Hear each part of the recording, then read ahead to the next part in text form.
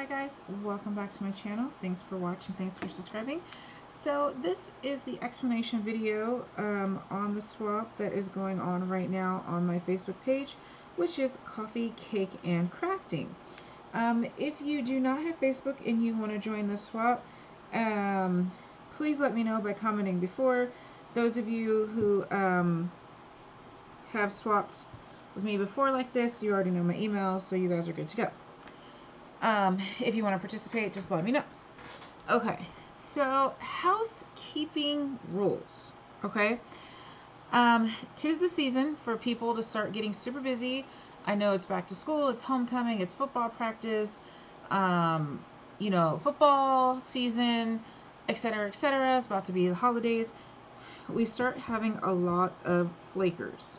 Okay, this is not to single anyone out. I'm just talking in general, and this is not just from my page. It is actually from all of the 20 craft pages that I belong to that I swap on. If you click on going on a swap or you comment I'm going, you need to do everything in your power to complete that swap on time. If you can't, because life happens, we all have life situations that come up out of nowhere, you must communicate with the admin or whoever's hosting the swap. Communication is key. I have no sympathy for people who do not contact me and I have to hunt you down. I don't care what the reason is. That may sound harsh. It is a little bit, but hosting a swap is a lot of work. It is a lot of time away from my family. It is a lot of time, effort. I have to do videos. I have to go to the post office. There's a lot of things that I have to do. So mailing it out, 4 or 5 days after the due date is just not okay. If you can't get it done, you need to communicate the second you realize, oh crap, I can't get this done. Is the host going to be annoyed? Absolutely. But then we understand. If you do not communicate, that's when we become angry. Okay? I'm sorry. This is harsh. I'm sorry we have to start this out like this. But I'm seeing it more and more on all of the pages that I'm part of. And quite honestly, it's rude. It is absolutely rude. And I'm not tolerating it anymore in my swaps. Okay? That's what it is. And you guys know me. I don't tolerate it already. But it kind of, especially imagine if this was your first swap and somebody did not do their swap and you don't get anything, you don't know why, there's zero communication. It's going to make you not want to swap anymore. And there are way more swappers than there are flakers. So it kind of puts a bad taste in your mouth, and crafting is supposed to be fun and not stressful. So if you flake, it's stressful. So we're just asking to communicate. Communicate. If most groups give you about a month to do it. If you find out in week 3 that you just can't get it done, if you contact your host, then he or she can actually get someone to fill in for you, and it's no big deal. It becomes a big deal when it's like a week after the due date and, we've messaged you 3, 6, 7 times and you have not responded. That's when it gets a little tricky. And we do talk across the craft world. So if you flake on one of my swaps, 20 hosts are going to know it. So just keep that in mind. I'm sorry we had to start it off like that, but 'tis the season. So just please, if you are joining a swap, this swap, another swap, a swap on, a different group, just keep that in the back of your mind. If you can't do it, just communicate. We all know life happens. We appreciate that life happens. We understand our own life happens. But it's kind of, and I know some of you have been in groups where the host has had life happens and you're so annoyed that you haven't gotten anything back. So it's the same way. We all just got to keep each other accounted for it. And just remember that when you're in group swaps, you have 3 other people waiting for your stuff. Not only those 3 people, but the host. And then those 3 people are angry at the host because they haven't gotten anything back. And then it's not the host's fault and blah, blah, blah, blah, blah. Okay, so communicate. Okay, cool. 4 minutes of that, we're done. Alright, so this swap is called the Halloween Pocket Letter Row Swap. Hence the beautiful trick-or-treat pumpkin that we made on Monday night. So for those of you who don't know, a pocket letter, let me get one out. This is a pocket letter. So in these little baseball card, Pokemon card, sleeve thingies, you have your little cards of whatever theme it is. For instance, these ones were Halloween. This one was a states one. This one was a coffee one. So usually what I do is have everyone in a group of 9, and you only have to make one pocket letter and send it to your team members. And then these are all, this one's the one that I made, and these other 8 are from the other 8 people in my group. This time we're going to be in a group of 4. So your each individual row is going to be from different people. So say you're in a group of Lindsay, Trish, and C. This group 1 is all going to be from Trish. This group 2 is all going to be from C. And this section here is going to be all from Lindsay. So that way it's a little bit easier. You don't have to worry about 8 people. It's only, you're going to have 3 different people's work. So each card is going to have a theme. If you already read it, then you already know the themes. And they are a little tricky. So what I suggest doing is because it's a little confusing, especially if you've never done group swaps before. If you have done group swaps, then you already know what I'm about to say. So you need to make 3 cards per person. So what I did was I just took the sleeve thing and I cut them apart. Right underneath the dotted lines, or maybe yours is a solid line, I don't know. So I just cut them apart. So I know that, okay, I need to make 3 of the same cards. So where's my example? I lost my example. That's okay. I'll just pull one out of the book. So for instance, if I designed these 3 cards, I know I need to make 3 of this one, 3 of this one, and 3 of this one, right? Because I have 3 partners. So I'm just going to line them up and say, okay, one of these ones for person A, for person B, and person C. One of these ones for person A, for person B, for person C. One of these ones for person A, person B, and person C. I hope I'm explaining that to where you understand. If not, then please ask questions. My group over on Coffee, Cake, and Crafting, we are super supportive. We don't mind answering questions. Please read the comments because your question may have already been answered, but you know, ask your questions. Okay, so that's what I mean by a row of pocket letters. So each person is going to get the full row. Okay, so you're going to take your full row, you're going to package it up, and we'll go over packaging in just a moment. And if you want to, you can say this is for Trish, and you have it in your little box. And then you're going to package up the next one for C. You're going to put it in your little box, and then package the next one for Lindsay. Put it in a box. So you're going to send me 3 complete sets of your pocket letter rows. Okay. You don't have to put your partner's name on it. That's fine. It doesn't matter. And you don't have to send a complete set to me if you don't want to. It is not required. It is definitely greatly appreciated. But sometimes you only have enough supplies for 3 people instead of 4. So I understand, but just make sure that yours is easy open. So I can go ahead and show it on camera. Like for instance, say you only had 3, I don't know, 3 of these skull charms, 3 of these skull cards. You know, make the 3 for your partners, and then I can just show whichever one. You know, I can just open someone's and show it. It's not a big deal. So again, not required. Greatly appreciated, obviously. This one, I don't have any set required goodies. Just your normal pocket letter goodies. Some examples are washi tape samples. Some bling pieces. Let me see if I have any here. Some of these have people's address on the back, so I don't want to, you know. Oh, here's a good one. She did some fall embellishments that you can put in there. some felt stickers, an altered paper clip, some die cuts she added little rhinestone eyes to, cut aparts from the paper collection, a sample of rhinestone mesh, some tags and some sequins, and then some stamped images, a cute little coffee cup, and some little Halloween flair. So those are just all samples of what you can add into your pocket letter. Just small little goodies to make it a pocket letter. Okay.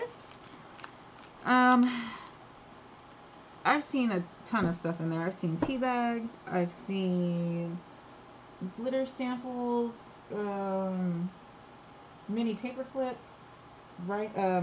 Rhinestones, brads, whatever fits in the pocket. Okay. Okay. So each card is going to have a theme. So let's get into the themes now. One of the themes is a little harder because you guys know I like my evil twist.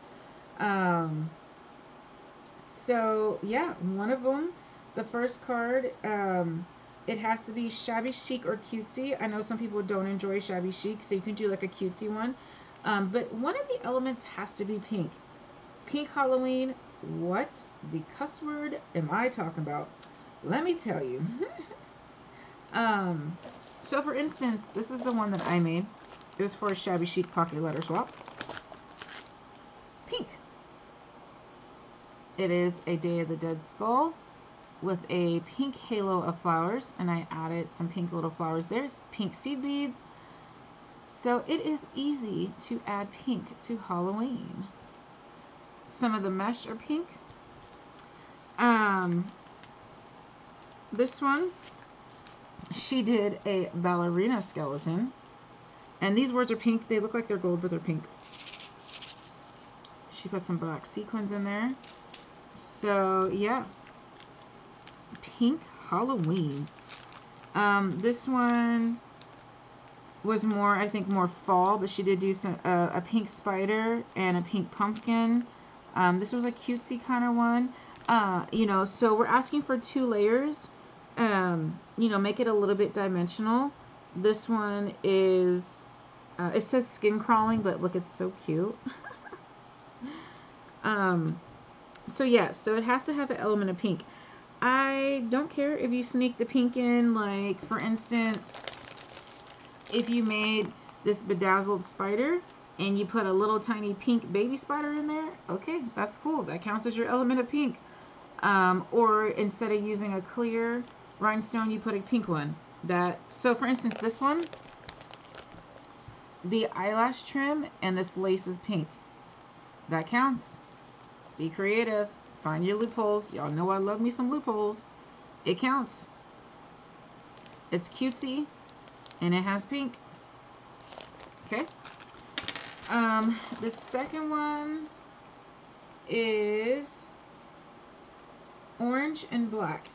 Okay, so I said you can only use those colors within reason. If you need to have a little bit of white, like eyes or a ghost or something like that, that's fine. Just make the focal point the orange and black. So for instance, this one without the flower would be perfect. It has a little bit of white and a little bit of purple, but that's okay. Let me see another example. I had a great one. Here we go. So the focal points are orange and black. It has a little bit of white. That's okay. Same thing with this. The RIP is in white. Fine.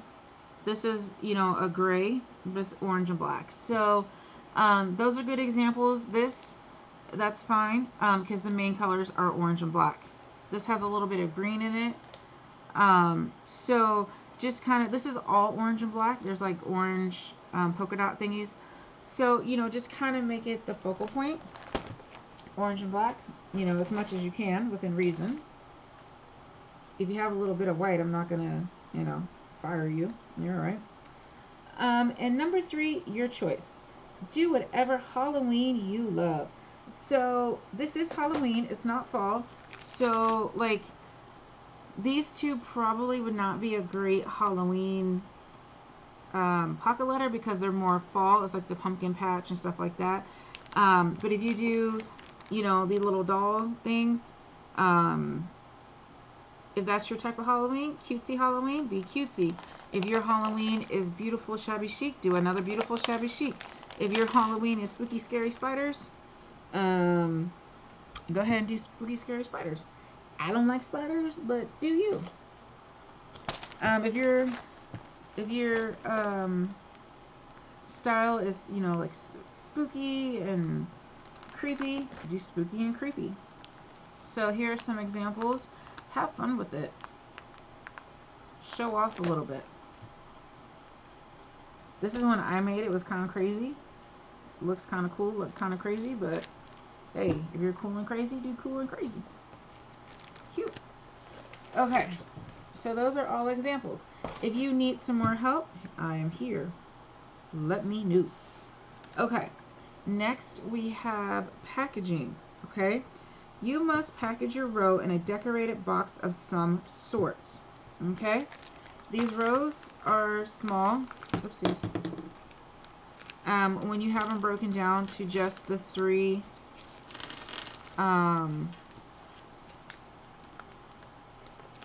just the, you know, like the one row. Let's do it this way. So they can be folded like so. It'll be a lot less bulky because this is 9 of them, but you can fold them. So these jewelry boxes from Walmart are perfect. They fit in there perfectly. So you can package your row up inside of the box and decorate the box. Okay? Actually, this one, yeah, they fit. It's just I have too many right now. So put them in the box. Just take it out. There you go. Put them in the box. Decorate the box. Put it in, you know, a Ziploc bag or whatever. You're good to go. Okay? You can use, and I think these are 6 pieces for like $2 at Walmart. It's the Doris brand in the jewelry making section. Okay? You can use these cute little boxes from the Dollar Tree. This has my glitter in it right now. But the pocket letters fit perfectly inside. And they are deep, so you can fit, you know, your row of cards and a little extra goodie or whatever you want in there. They come 3 for $1. So, I'm lying to you. I think they come 6 for $1. Yeah, I think there's 6 for $1. It's either 3 for $1 or 6 for $1. So either way, you only have to pay $1 and you have 3 packaging. You can spray paint this. You can leave it as is and decorate it. They come in different colors. You can show off and make a box. I did these boxes on my YouTube channel. I made this box from scratch. It's super cute. They fit in perfectly. You can also buy boxes just like this at Dollar Tree, but they're $1 each. So, you know, when you make them, they're essentially free. Or if you want to be extra special and do an amazing box, you can do a shaped box. I do have tutorials for my coffin box. So it is the shape of a coffin. I printed the shape off on Google, and I just made a box out of it. I do have a tutorial. I linked it on the Facebook page. It is here on YouTube. It's just a box. Mine, this particular one has 3x3 cards in it because that's what I made it for. But you can put your pocket letter in there, your row in there, and it's beautiful. Decorate the top. I did also a sugar skull. The sugar skull is probably too big. But, you know, so there's examples of boxes. Poodles. It's Sam Donaldson. She's a British Stampin' Up! Demonstrator. She has 9 million boxes. She is the box queen. If you keep yours pretty flat, you can use these old Stampin' Up! CD cases, or, you know, they're really any CD cases. They're flat, so, oh my gosh, I can't even open it. You would probably have to put, you know, 2 side by side and then 1 on top. You don't have to put them in the little sleeve thingies if you don't want to, because I'm sure your partner's just going to take them out and put them, you know, in their 9-page pocket letter anyway. So it's up to you if you want to put them in there or not. So you just decorate the top of this. Bam, Halloween packaging, right? So any type of box will do. You know, don't go too expensive, but you know, show off a little bit. So I think that was it. So we had the 3 theme cards and the packaging.